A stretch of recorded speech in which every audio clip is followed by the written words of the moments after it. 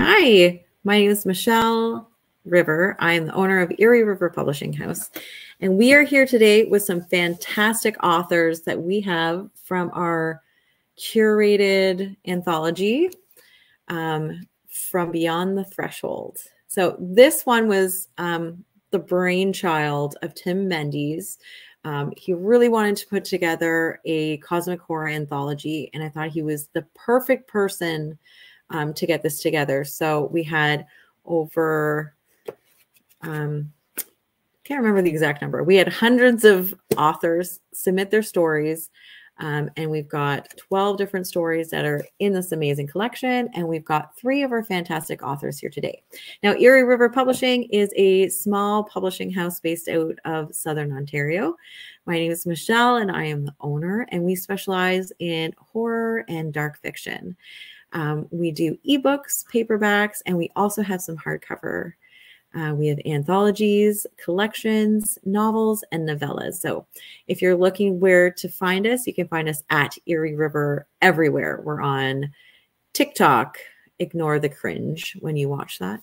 We're on TikTok, Twitter, YouTube, Facebook, and Instagram. Instagram, we are at Erie_River because someone took the other name. But either way, we are here today with some fantastic authors, and we are going to be, what we're going to do is we're going to introduce them one at a time, say hello, and then we're going to give them an opportunity to talk about their story and read from their book as well. So if anybody has any questions while they're reading, feel free to make a comment or say hi, all that other fun stuff. We're here for you.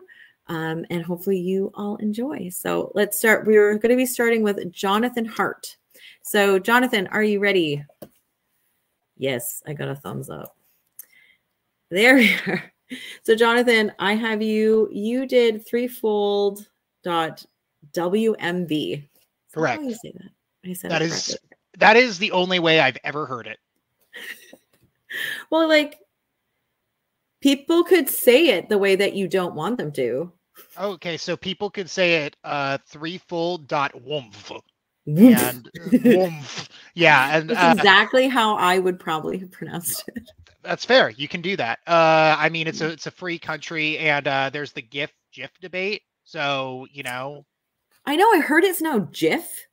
I think it always was GIF, but a lot of people called it GIF from the beginning, and now they're not going to change it, and everyone just kind of came to accept it. Just realized what my mug said. Oh, I thought that was intentional and witty and funny. I made the mug. It is my mug. I sell these mugs at F, but I did not intentionally make it for this.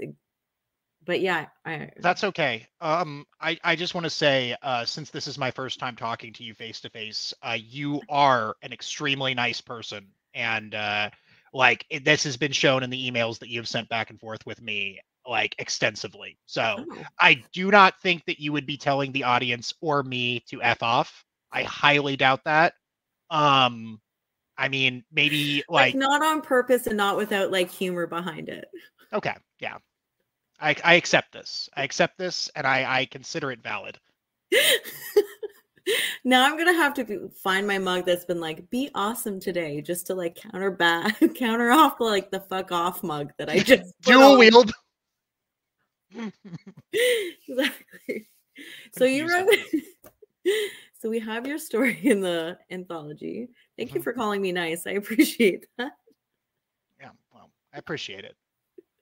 I always have to make an ass of myself at least one point. So might as well do it right at the beginning.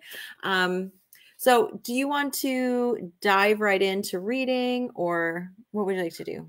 I would like to state a qualifier first, which is that this is a story that takes place largely on the internet. So it is screen friendly. I'm not sure how reading friendly it is. I'm going to try my best.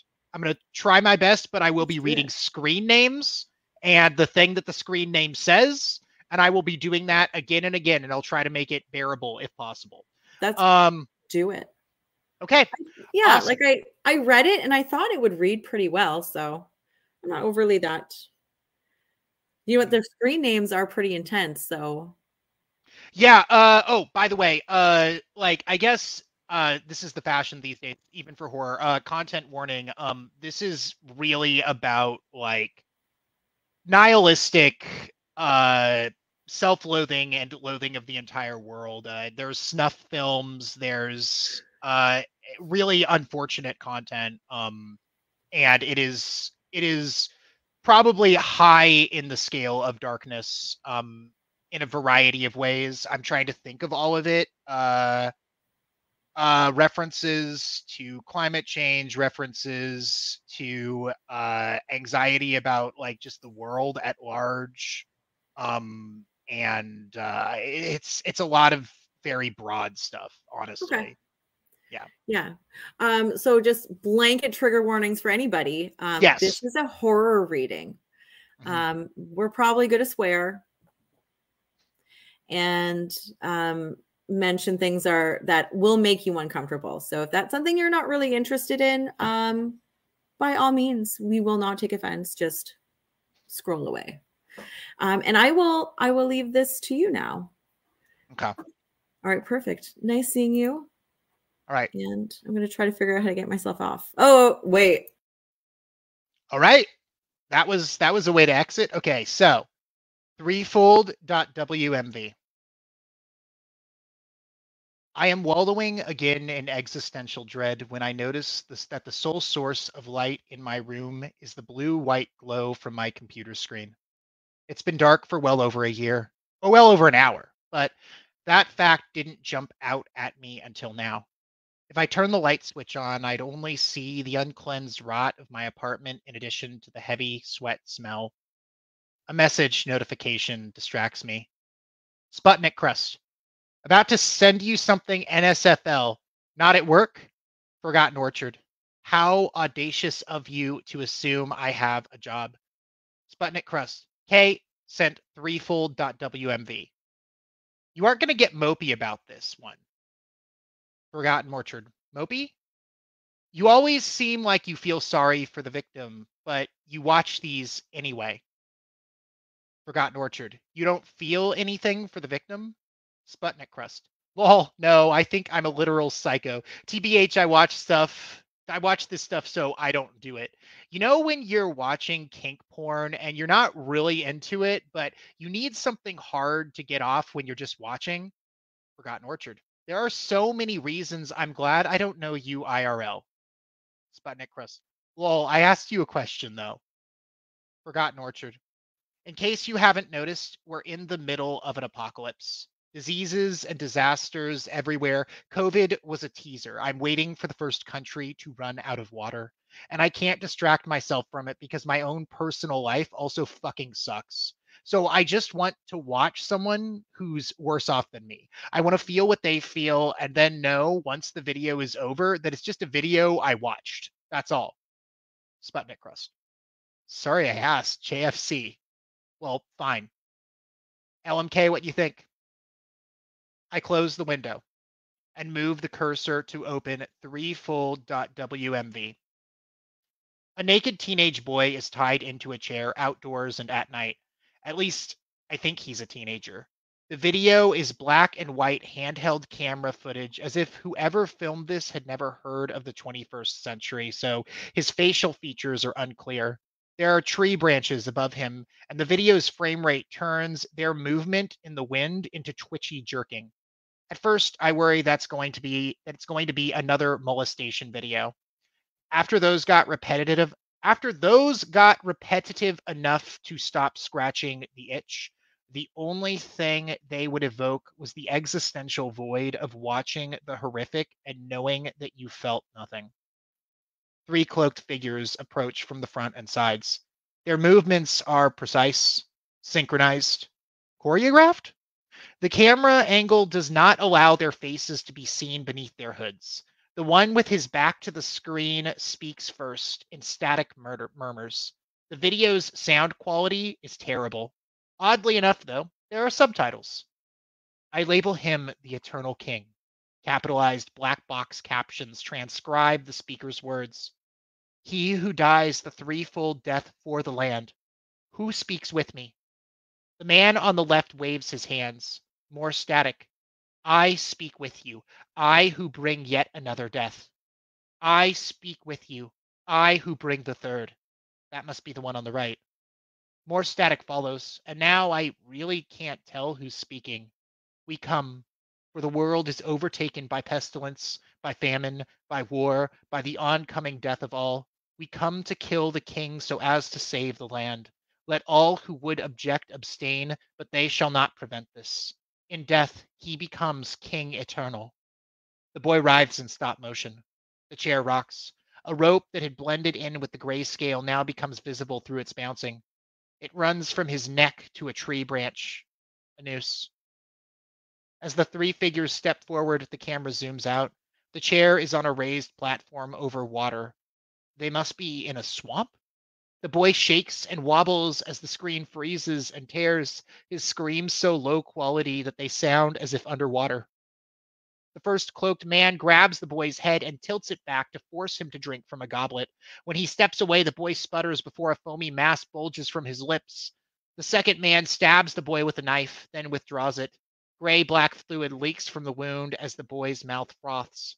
The third hangs back and stomps on the platform. A trapdoor beneath the boy falls away. Frothing, bleeding, he falls until the rope goes taut, bounces slightly, and shakes for a moment before going still. The man with the knife cuts the rope, and the boy falls into the swamp. Then all three speak in unison. And so he becomes King Eternal, the captions read. The video ends. I imagine living so short a life only to be abducted, tied to a chair in the woods, having insane cultists rant at me before I am stabbed, poisoned, and hanged all at once, right before I'm dumped in a bog. Those could be my last moments, a flurry of confusion, terror, and pain, with no comfort before the end. I thank God for all the things I have taken for granted. This could still happen to me, but it is not, and I am alive. There are Discord notifications. Ta-da.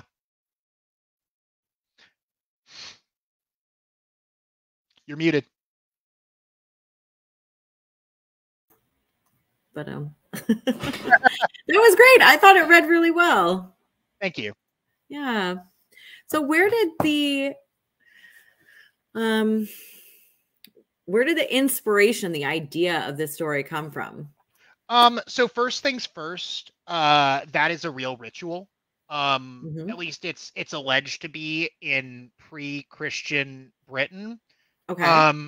It's been adapted into a lot of Arthurian stories. The idea of a king who has to die to restore the world.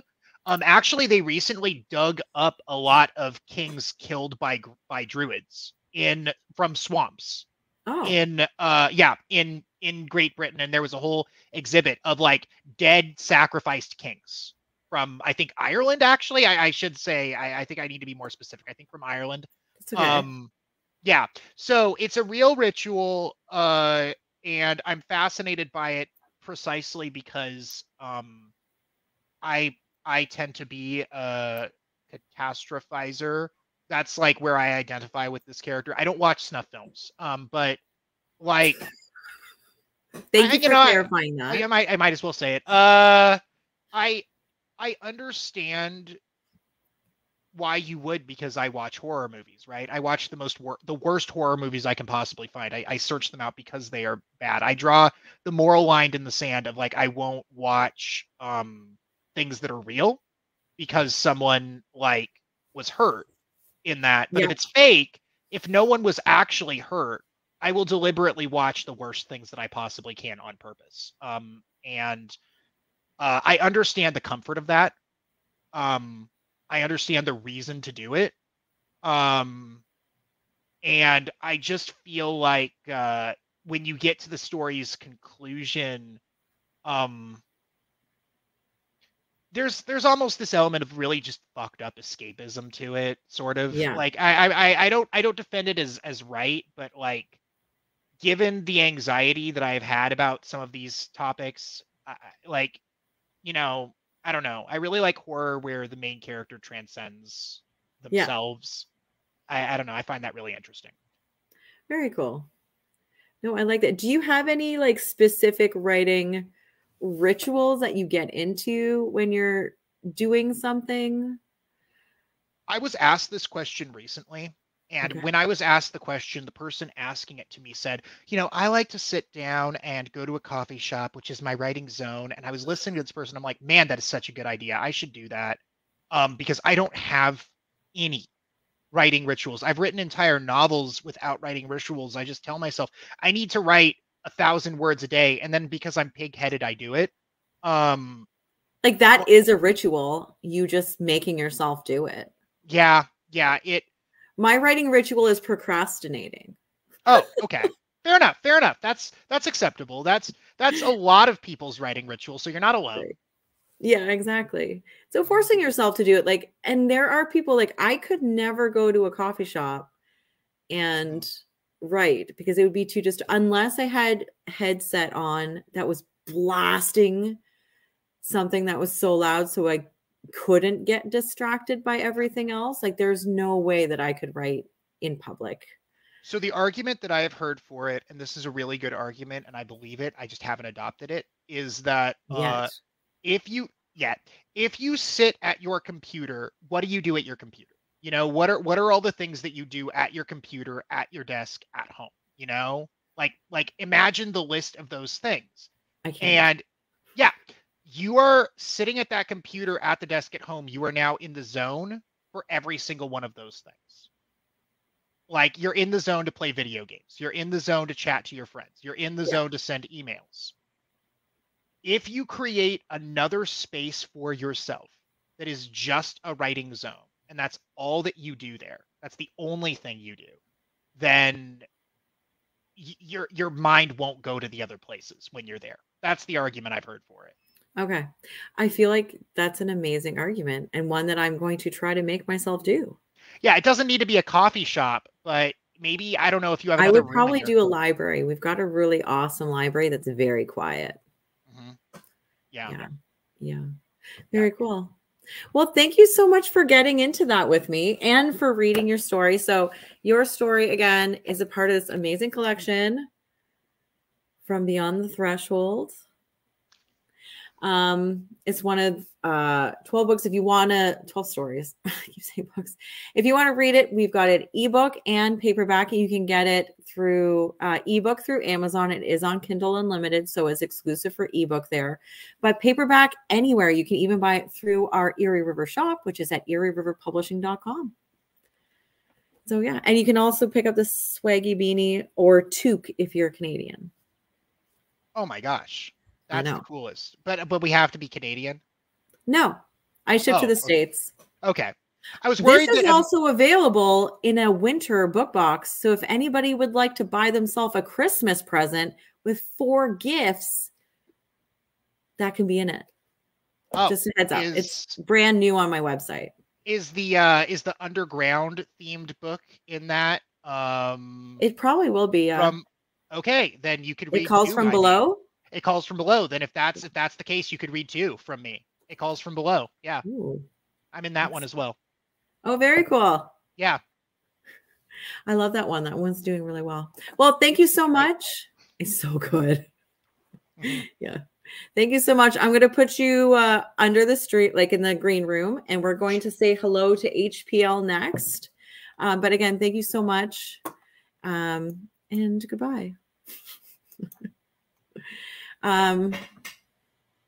We have a Josiah that said hi. I'm so sorry I missed that. So if anyone has any comments or questions while we're going through, feel free to put it through. We were having some volume issues with HPL where we're getting a lot of feedback. So what I'm going to do is I'm just going to put him on, but keep him on mute for a second, say hi, and then let him just go onto the solo screen so that he can read his stories. Okay, so just hold on one second. I'm bringing him on. And hopefully everything will be fine. See, that's it. Okay. Well, I'm going to push I couldn't hit mute fast enough. Okay, so we've got your story in here. Your story. I apologize. I should have memorizing things for me just is never going to work. I'm going to let you tell your story. If you want to do a setup to it, let us know. But either way, when you want me to come back on the screen, just wave or say, I'm ready, and I will come back. So have a great show, and I will talk to you soon. I'm going to unmute you. Okay. This is, my name's John DeWater, and my story as a part of this great anthology is called Of Men, Miles Davis, and Madness.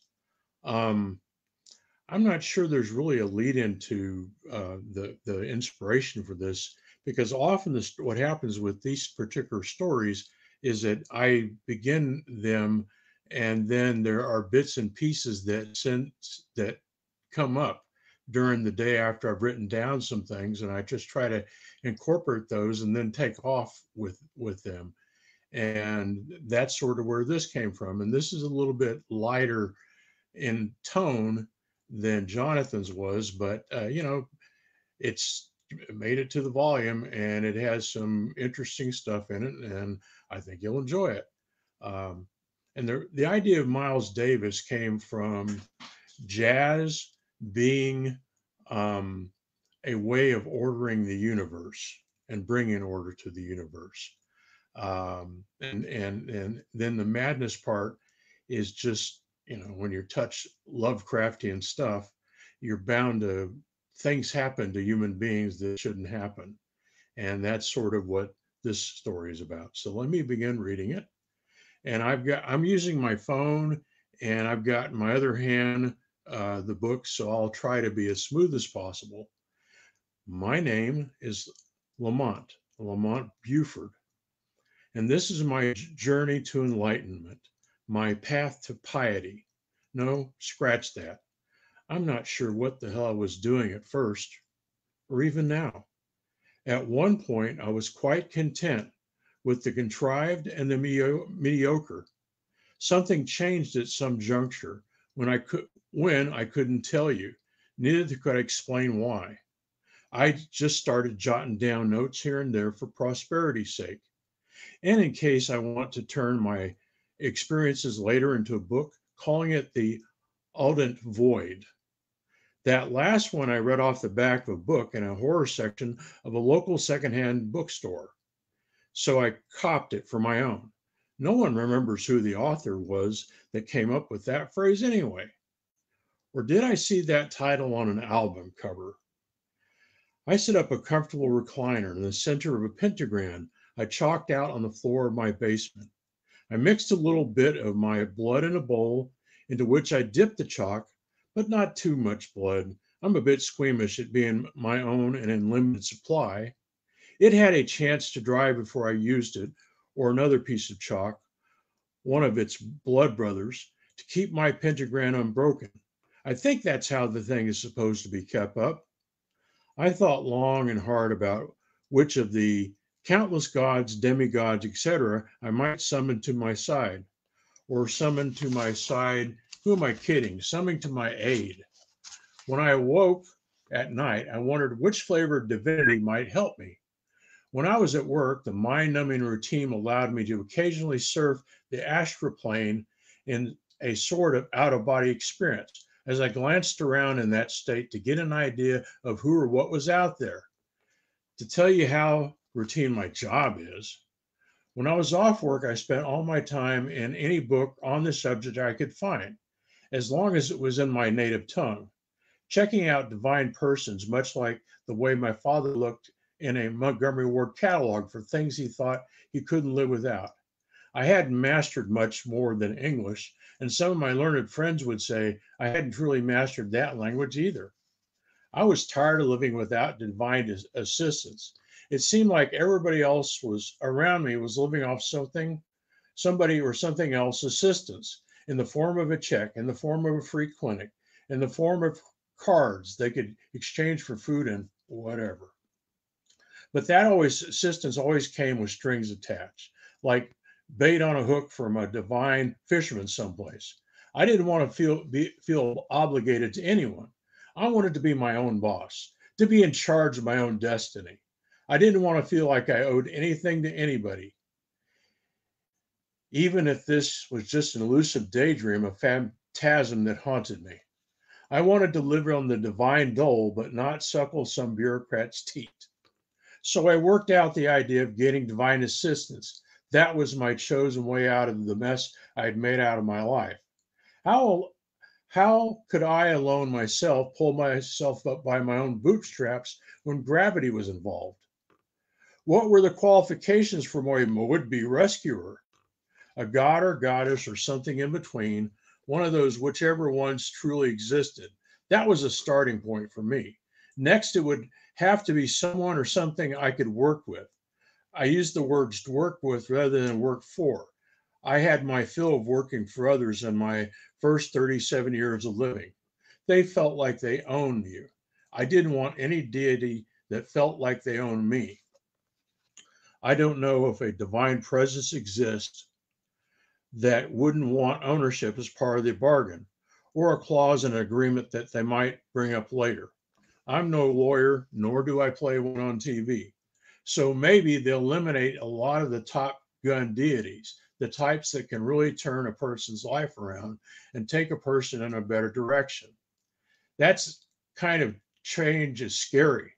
And I'm not like, I like some of the aspects of my life the way they are right now. What was I to do? I tried the normie route, looking for an esoteric yellow pages that I could quickly thumb through and find a deity of the day I could easily reach. Strewn in heaps atop my basement table, there lay an eclectic assortment of mystical volumes, fairy folklore tomes, sundry cook's books, and other odd references. Many of them were in old dead languages that even with the help of reincarnation, I couldn't learn in 100 lifetimes. I read a couple of the books that I sort of could get my mind wrapped around. There was the Scandinavian Graskinian or Grayskin, a sorcerer's tome whose reputation was as notorious in dark circles as the Aramaic version of Ludic Prim's dreaded De Vermis Mysterious. In the lesser known Scalach version, a saga recounted the deeds of a Viking wizard, one Sigurd the Bold, who sought out among the many Norse raids across the known world a path to immortality on behalf of his sovereign. And maybe I'll stop right there if that's 5 minutes. Like I said, this is more of a lighthearted, but still touching on the weird, which is what H.P. Lovecraft is all about. And that's basically where I began a lot of my journey back in 2013, when I began to write nonfiction essays for the Lovecraft e-zine. I wrote 24 different essays about H.P. Lovecraft himself and about various subjects. And so out of that particular knowledge of the man, reading his words seeped into me and hopefully have seeped into the pages of my story. And I'm really, really happy to be a part of the From Beyond the Threshold series.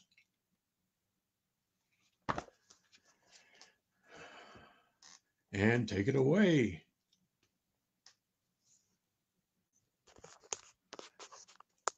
You're on. Sorry, I was trying to add myself to the stream, but it was being really awkward. Well, thank you so much for reading that and giving us a little bit of an insight of how you were introduced to HP and your history with the cosmic horror genre itself. Is there sorry, I lost my question because I think you answered it. What about your writing rituals? Do you have any sort of writing rituals? Okay, what I do, and this is what I found it, what I began this year to do, is basically I spend a half an hour, I get up, I eat my breakfast, get on the computer, spend about a half an hour writing to 45 minutes. I get about 300 words at that particular pop. And I just do that 7 days a week. And usually after I do the writing 5 days a week, I go to my normal 9 to 5 job.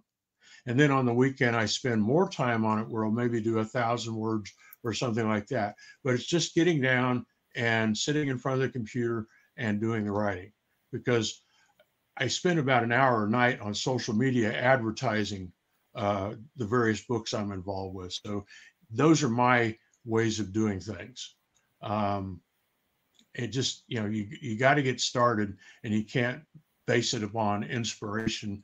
Inspiration comes from perspiration for me. Yeah, it's just a lot of people find it about being consistent, making sure they're putting in the effort and putting in the time, and just getting in front of the computer, or however they write. Some people are handwriters, right? So it's good to know that like that works for you, which is amazing, because I know sometimes there's some people where they get in the computer and it's just like, if they don't have something specific they're writing for. Luckily, if you get started on something, an idea will continue and a story will want to tell itself. I mean, that's how this one drew out of, because you wouldn't think about writing an HPL horror story that had comic relief in it, but this does have that. And so this is how it came out. There are some times that doesn't work out, and you'll have a story set aside for a while until you come to the ending you're supposed to have. But I'm really trying to work on turning over a short story a month just for the discipline of the thing. No, it's great. Well, thank you so much for coming and introducing us to your story. Again, the story is in this one right here, From Beyond the Threshold. We've got 12 unique stories in here. And you can get ebook available through Amazon. It is Kindle Unlimited, but paperbacks, you can order it from your local bookstore. You can get it at our website itself at erieriverpublishing.com. Or you can even request your library. We do have some libraries that hold it, and they don't. Ask to see if your local library can hold it for you. So thank you so much. I'm going to put you down screen, and then I'll bring you up at the end. Right now, we're going to put on J.L. Royce. If they're ready, I believe they're ready. Hello. Oh, wait, you are muted too. Oh, we've got a kitten. Hello, kitten. Oh, I can't unmute you. I think you have to unmute yourself. Sorry. Locally muted myself. There you go. Just in case you opened me up while I had a cat purring loudly into this. So I don't think I will ever complain about a cat purring loudly on the screen. So I want to thank you, Michelle, for the invitation and for the support in getting my story into this fine volume, and the other authors who showed up tonight, and Tim Mendes. I was looking forward to, some maybe spell casting at each other or something tonight, but I guess that's not going to happen. I think he's hoping to set up one another time next week. He had no time before Halloween. So I think he's going to be trying to set up another one. So maybe you might be able to join that one. That'd be great. Yeah. So, yes, I'm J.L. Royce. I've been writing last 5 years or so publishing science fiction and horror. Macabre fiction is what I mostly called it. If you think Roald Dahl, John Chamberlain, Alfred Hitchcock, that sort of stuff. Awesome. It can have horror aspects, but it's not. It's more twists and what fate does to a person. So, but I particularly enjoy cosmic horror. I have for many years.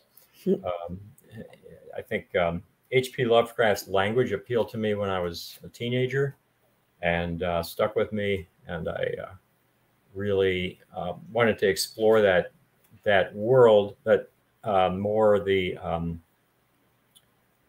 philosophy or the malignant philosophy of cosmic horror, which is this sense of, is humanity infinitesimal and insignificant, and are there cosmic forces at work?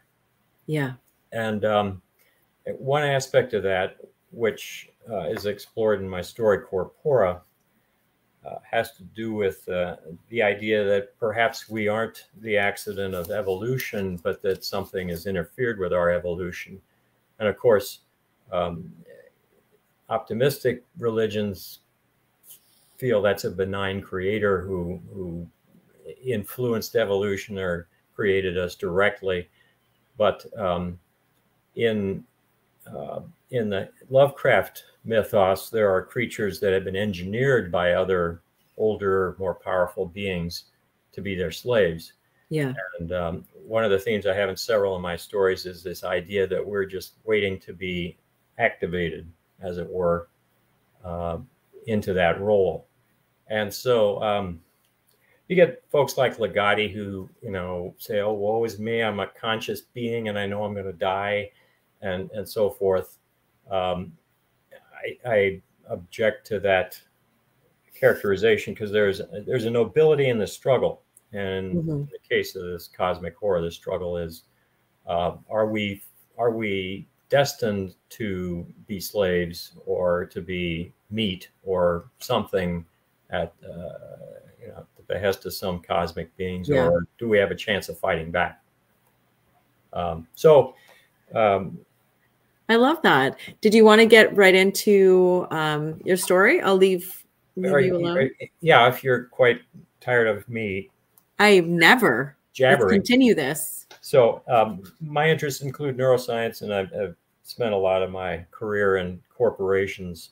So the setting of this story is a corporation, startup, high tech, and some of the language may be unfamiliar to some, but you can Google it all. So I'm going to just read the beginning of this story and leave you with that rather than spoiling too much of it. So with my voice. Perfect.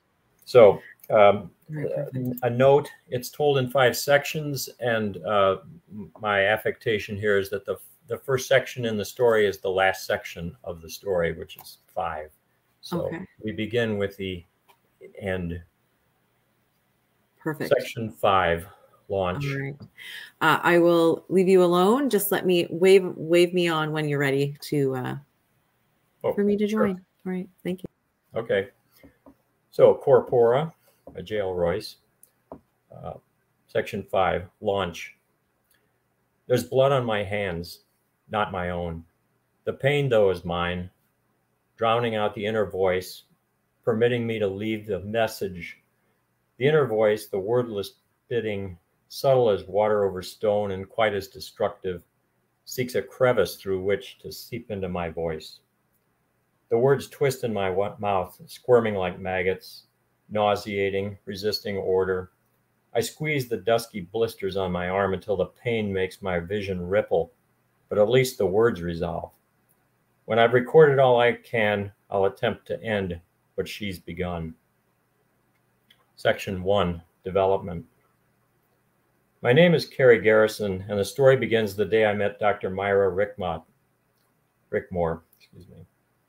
She was stalking the stage at her TED Talk, a double doctorate Silicon Valley rock star, spinning her vision of a world liberated in an 18-minute pitch for her passion, free speak. Before we allow technology to rob us of our human freedoms, we must harness it to protect those freedoms, even as humanity evolves relentlessly into Homo cyberneticus. I give you free speak. It was neurotech embedded in the language centers, always on, transforming speech, not just between natural languages, but speech with provenance, optionally using a novel, highly secure audio coding. Politicians hated her on the left and the right, calling her capitalist, globalist, anarchist. She was an atheist promoting religious freedom, a feminist who believed in sex robots, a homeless billionaire. Anyone with a vested interest in the geopolitical status quo felt threatened by her message of humanity and worldwide, unfettered, unfiltered communion. I was never particularly political. Perhaps that was part of Myra's appeal for me, the promise of real-time provenance. The lies would still be there, only traceable and disprovable.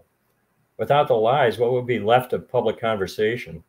Perhaps football and sex. Watching her shine on that stage like a supernova, I fantasized what it would be like to cleave to that naked light, feel the flames, scream in joy on the pyre. Yes? It was the meet and greet, and I'd arrived at the front of the line. Myra sat behind a fortress of books, her books, pen poised over a copy of the latest. Oh, my name is Carrie Garrison. I struggled to gather my thoughts as her pen moved. No, I mean, I'm not here to buy your book. Her eyebrows rose like pale knives above the dark frames of her glasses, and with them, the tip of the pen. Or on second thought, sure, I've read it already online, but yeah, I'd love a signed paper copy, of course. We also offer NFT signatures for EPUBs. She tucked a stray blonde strand behind her ear and glanced off, frowning. You're a linguist? Evolution of cultural memes? Paradigm shift. Her glasses were networked and I stood before her naked, professionally speaking, my meager life's work exposed. Yes, and I came to talk with you about... Someone behind me in the line of sycophants cleared their throat. Perhaps this isn't the time, I said. One sentence, Myra said, and stared at me, lips curving into a smile as thin as her champagne lipstick. Tease me. I swallowed and said, the solution to universal human communion lies in the past, the deep past of human culture, regressing our natural languages back to a common, primordial... Thanks. Myra glanced off again and my phone rumbled against my cheek. See my calendar page. Set up an appointment soon. She frowned at the book, added a few more words, and propelled it across the desk with a shove. Keep it. I can afford it more than you. Full disclosure. It stung. Thanks, and Dr. Myra Rickmore dismissed me with a twitch of her head. Move along. I nodded, mumbled my thanks again, and scuttled off. On the train back to my shared apartment, I opened Freedom to Speak and read the hastily scrawled dedication.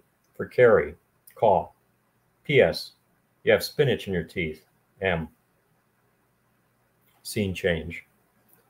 The day I started at Adaptive Research was special and not in a good way.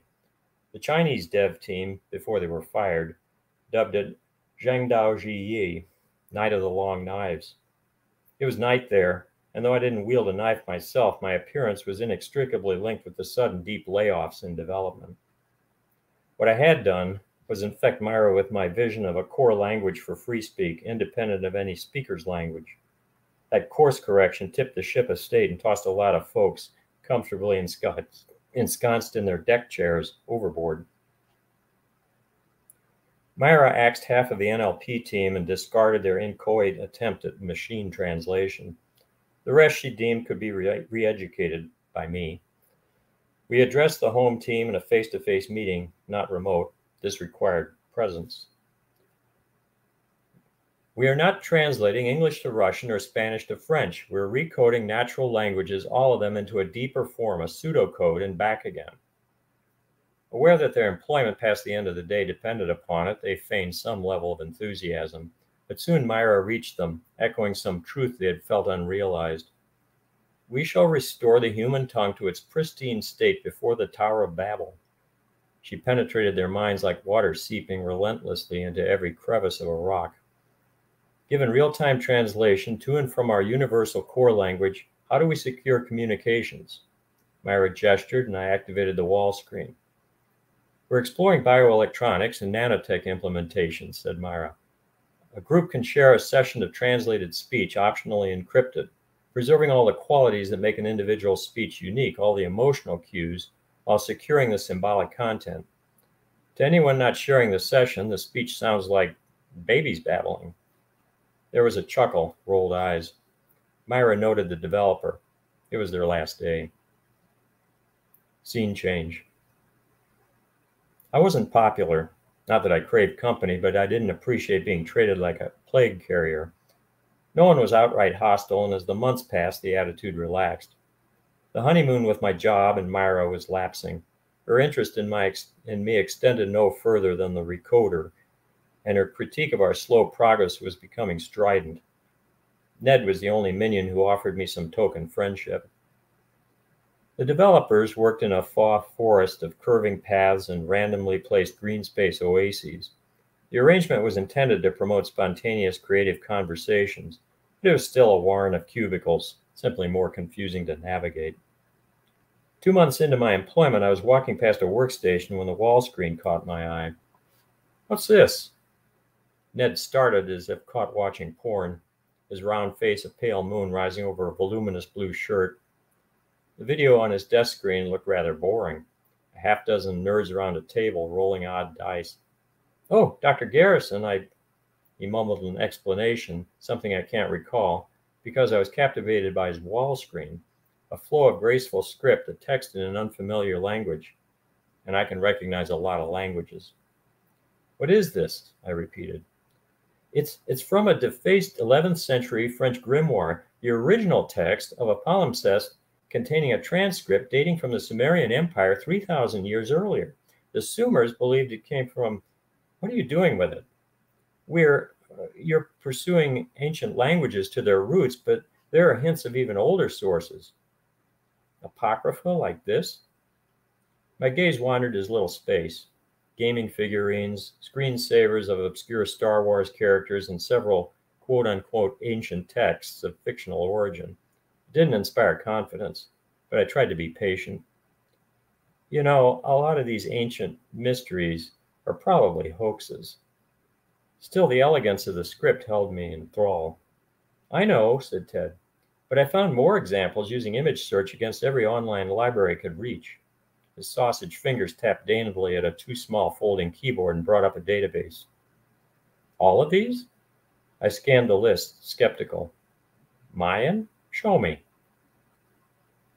The Codex Diabolicus, rescued, allegedly, from Diego de Landa and smuggled back to Spain from 16th century Yucatan by an insane Jesuit mystic. Academic opinion was that the Jesuit had concocted it from his mad visions and forged it onto a scraped Mayan scroll. "There's a Spanish commentary contemporary with the discovery," said Ned. "It's pretty consistent with the Dresden Codex and other sources, establishing its age at least, until you hit this patch." It was another scrap of the same elegant script found in Sumer.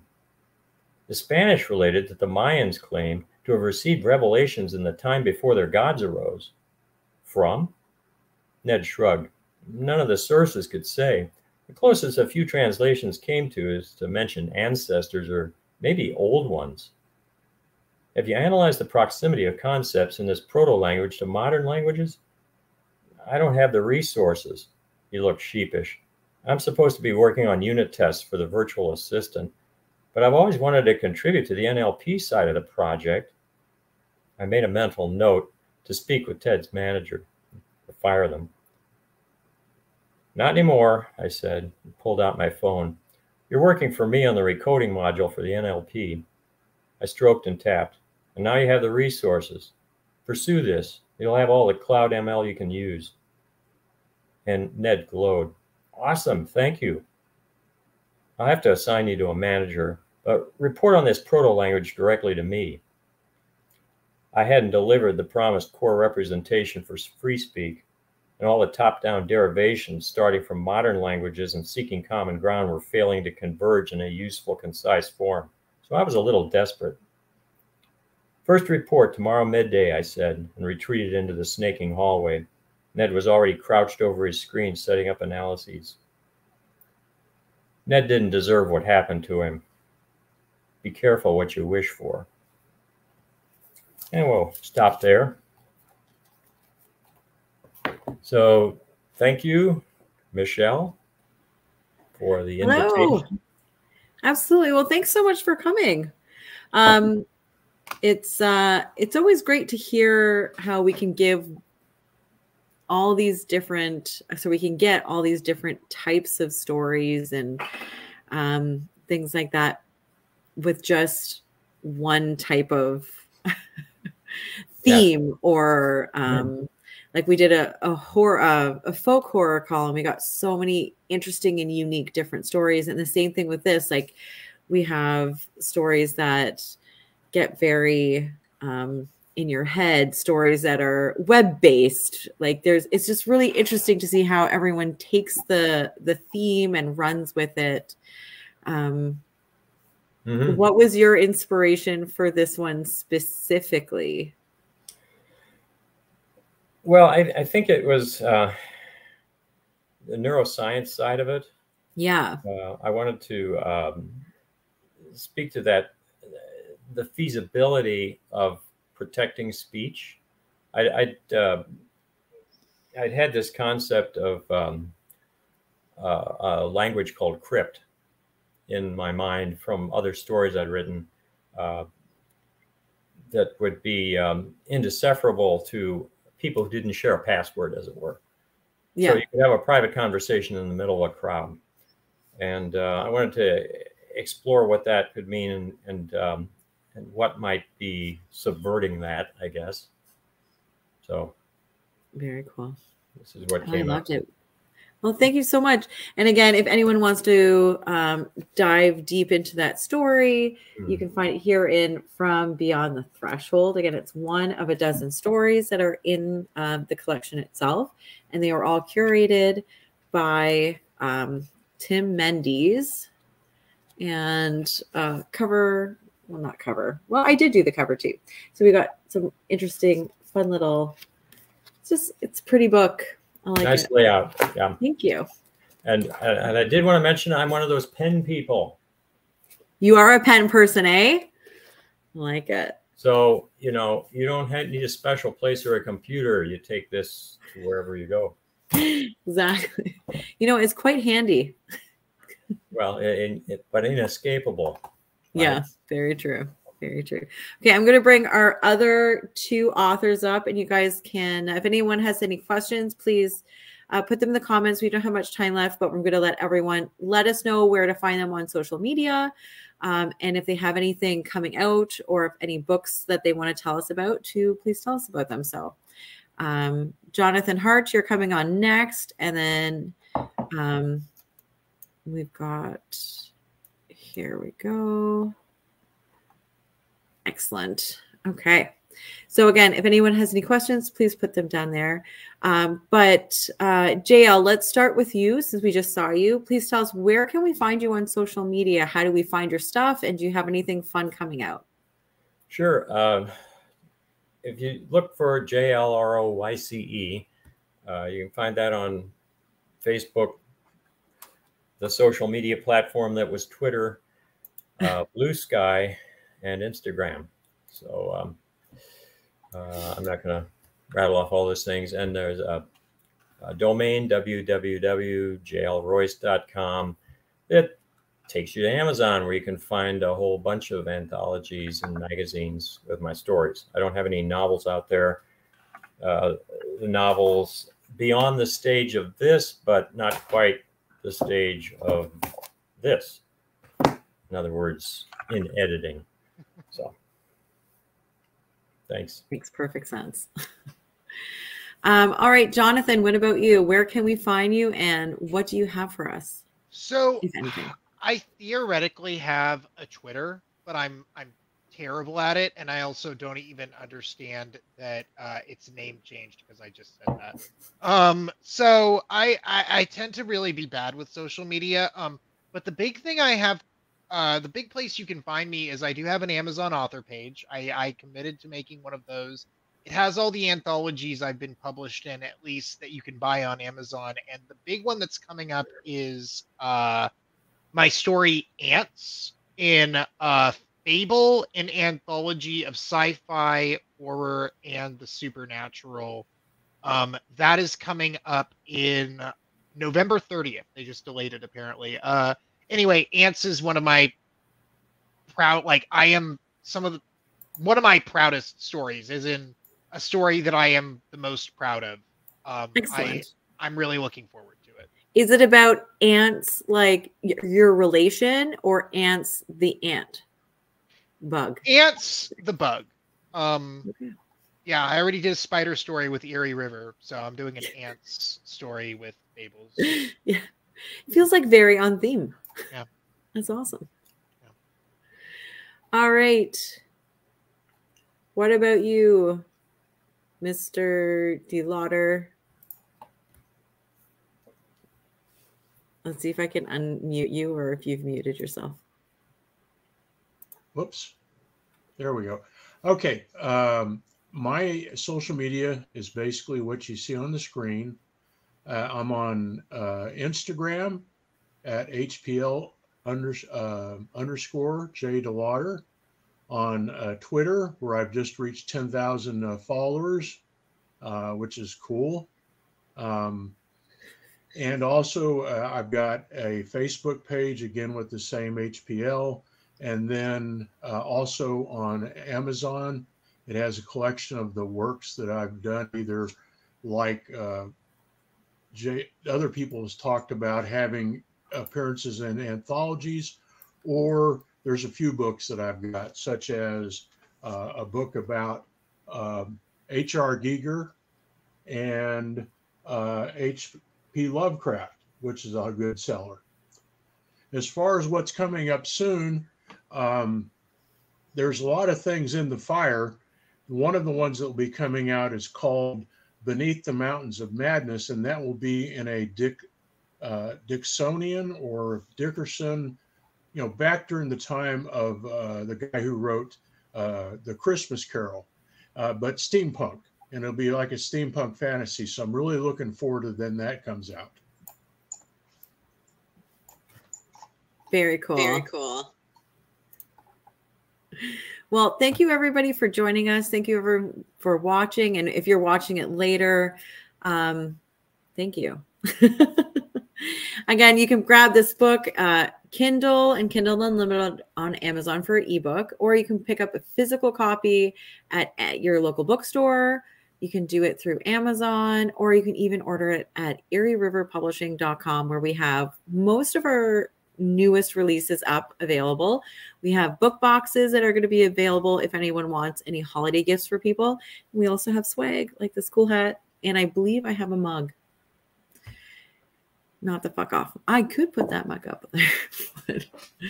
But, the first mug I had. Anyways, thank you everyone for coming. It's been great seeing you. And buy the book. Thank you. All right. Bye. Thank you. Bye. You're welcome. Thanks so much for coming.